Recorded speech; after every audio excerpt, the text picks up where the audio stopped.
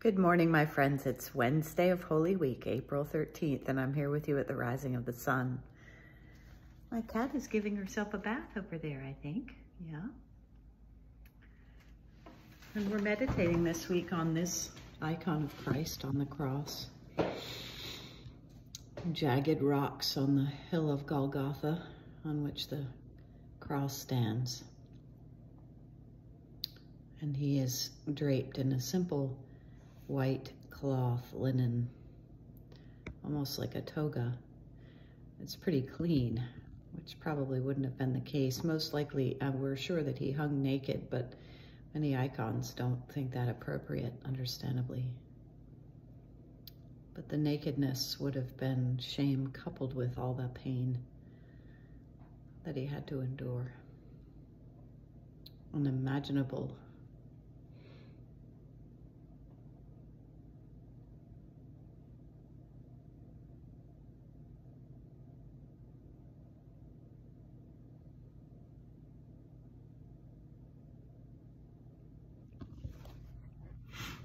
We continue in the book of Lamentations, and we're really in the midst of trauma here.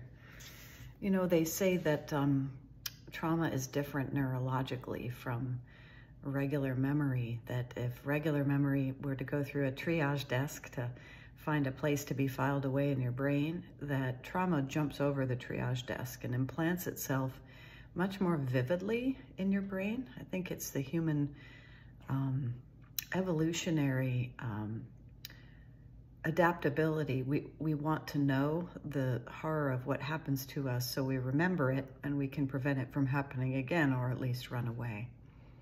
So in a sense, the book of Lamentation is that kind of vivid memory of trauma. And the author is telling of the sounds of the temple, which used to be bells and praise and calling people to worship, are sounds of screaming and horror, and that God has turned on them and become like an enemy. And there's such vivid detail. The Lord wiped out the memory of festival and Sabbath and just replaced it with this vivid memory of rage and the abandonment of the altar. What do you do with trauma after it's over? Most people want to run away, forget, get over it. But the opposite is necessary. We want to open those memories back up again and to fill them with light and understanding. This is hard to do, and many people want to run. But it's important to look at the cross, to look at our pain, even if we don't understand it. Because in shining light on it, we begin the process of healing. And so this book of poetry of suffering, Lamentations, is a good idea. And if you've been through anything really horrible in your life, it's okay to look at it. In fact, it's more than okay. It's the better thing. Don't be afraid. Tell the truth. Write the poem. Draw it. Speak it, paint it, sing it, let it out. Look at it. Look at the cross. It is, in fact, the way to salvation, through the pain, not running away, but moving through. Let us pray. Almighty God, we thank you for this day.